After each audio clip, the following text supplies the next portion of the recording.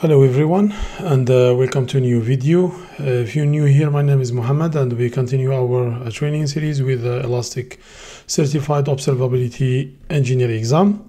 Today we will cover a new topic. We will jump to metrics, and we will see in the first part the installation of Elastic Agent and how to configure to collect the metrics. A quick history about the Elastic stack. In the past, we used to use bits. Bits is lightweight agent. We have a different type of bits. If you want, for example, to collect logs and metrics or logs from Windows, you have to install WinLogBit. From Linux, you have to install FileBit, metric bit, and so on and so forth. You have to install multiple agents to be able to collect different kind of logs and metrics and informations and data. But now we have one agent, which is Elastic Agent, and you have different modules. You have to just enable a module and configure it, and you will be able to cover everything. With that being said, let's jump to our lab environment and see how to do the installation. So we did our environment is up and running as we did in the previous videos. If you did not do it yet, feel free to jump back to the previous videos and see how we do the configuration. Now, to be able to install Elastic Agent, we have the first thing that we need to do is the fleet. Or a fleet server. Fleet server is a centralized management place where we can manage not only the installation and an installation of the Elastic Agent, but also you can here monitor the agent, see the performance of the agent, and also add, as I mentioned previously, the modules and modification of the configuration and so on and so forth. Like a lot of things that we can do from here. We cannot do it in the beats. If you still using the beats or in the past, like we don't have a fleet server, like we cannot manage the beats from Kibana, which is not the case for Elastic Agent. Fortunately, now we have a fleet server, we have visibility, we have everything. So to do the installation of the fleet server, you click on the add fleet, and here we have quick starts. Here you choose the IP address for your fleet server. You click continue. It will redirect you or to you have the second step. Again, here you have the documentation. Feel free to access it, and also like during the work or your lab or the exam, you will have access to the official documentation. The installation of the fleet server, we have multiple ways. It's up on your OS. I'm in Mac, so I will go with this command line. If you are in Windows, Debian, Red Hat, Linux, feel free to choose the right command.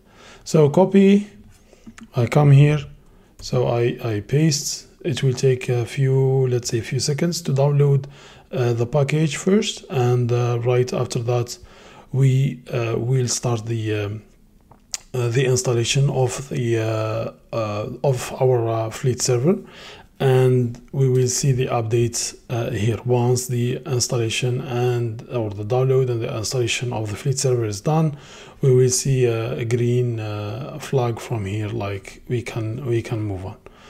We give it here is a few seconds again to finish the download. Here it's now it's extracting the packages. Here the password, and yes, I say yes. Now it will take a few seconds to do the installation of the package. If everything is okay, we will see from here and from here. If we have any warning or if we have any issue, we will see it immediately here in the logs of our fleet server. All right. So here it's okay. It's generating the certificate and trying to reach out to the fleet server. Perfect. So here successfully enrolled the Elastic agent, and also the fleet server is successfully installed. As you can see here, the fleet server is successfully installed. Now after that we have to install the agent, right? If your environment is like mine, you will see already the agent is here. When you install the server or the fleet server, you have already an Elastic agent installed here. But if you want to do deployment in another machine, like deployment of the Elastic agent, you click here, continue enrolling, and you will have here to choose the policy. We will see in a second the different policy and how we can create a policy. You choose the policy, and here you choose the command line. Me, for example, if I choose and if I run this command here, you will see in a second it will generate an error. I said, look, Elastic agent already enrolled and installed in this machine, so this will generate an error. If I do it in another machine, then it will work normally, but in the same machine, let me close it first. Since, as you can see, the Elastic agent is already installed here, and it's up and running and healthy. As you can see here, we have some details about the CPU, the memory, last time, like the activity.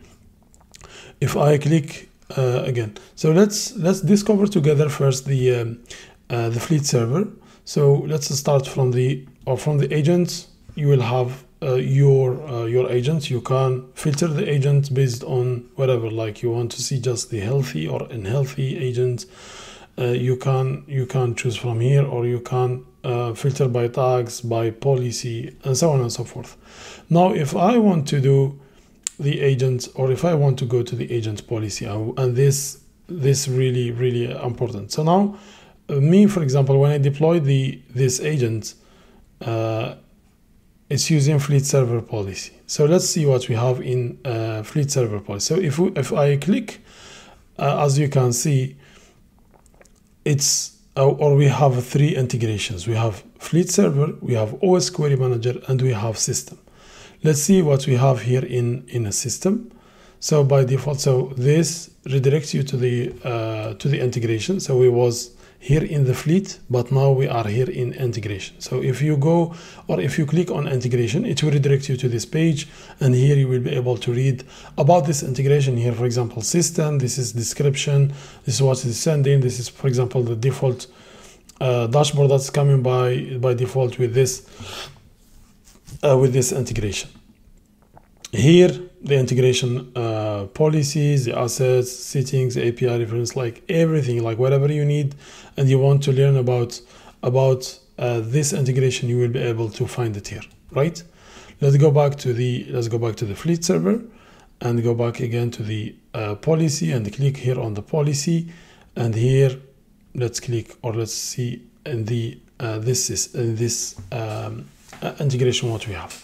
So as you can see, by default, we are collecting the logs of our system. We are collecting the authentication log, the syslog as well. Here the different paths, like you can remove one, you can add another path from here, and also you have more advanced options for the log collection. For us, we don't need the logs for now. And also this is for Windows, we don't need it, but we need a metrics, right? In the exam, you will get a question about this topic, like install Elastic agent and enable the metrics, right? So how to do so? You go to your agent, you add an integration. Here it's a system integration, and here we have the configuration of the metrics. So you click, for example, here, and here you will see what you are collecting. So for example, we are disabling system core metrics, but we are getting CPU, we are getting disk, we are getting file system, and so on and so forth. And like here, load metric, memory, network. As you can see, it's really easy, like to enable and disable. And for every, for example, here, uptime metrics, like here you have more advanced options like to configure and to specify what you want to add, what you want to remove. You have everything from here. All right, how to do it? So let's go back to our fleet. Oh, sorry, I didn't save the configuration. Let me go back here. I will disable the windows and the windows and the logs like this. I will save it from here. I will save, give it a few seconds. It's refreshing. Here we go. It's updated, and now we are collecting just the metrics. Right, now let's say this is my host, or this is my agent. So this is the details that I have, and this is the list of integration that I have. So now I want to assign a new policy. Yes, on the fleets, for example. So here you choose a name, or you go here first and you define your policy first. So here, agent policy, you create your new policy. So here we call it exam lab, for example. And here what he's saying is collects the system logs and metrics by default. If I click on advanced, I will have here, for example, I just select the collect agent metrics, and I create the policy. The policy will be here, the new policy will be here. So give it a few seconds and it will perfect. So if I click here, I don't have any integration. I click on integration, and here I search for system, and here I have this system. So if you get a question like about, I don't know, about Azure or GCP or AWS, so you have the integration from here.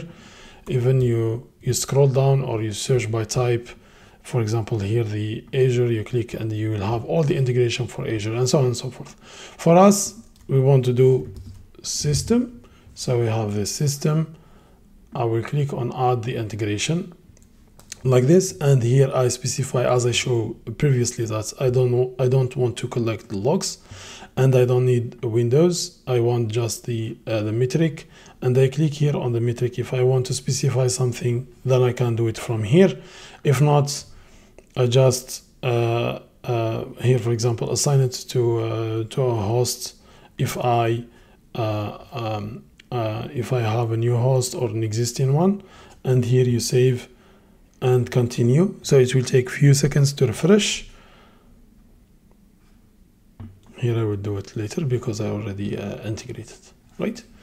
So now we do the installation of our Elastic agent. Now let's make sure that we are collecting the right, or that we are getting the metrics, right? So let's make sure that we are getting the metrics from our agents. Right, so if I click here, here, for example, logs are coming from here. And if I want to go to discover, for example, and here logs, if I come here, if I open, I can see, 1 second, I will just filter out this one.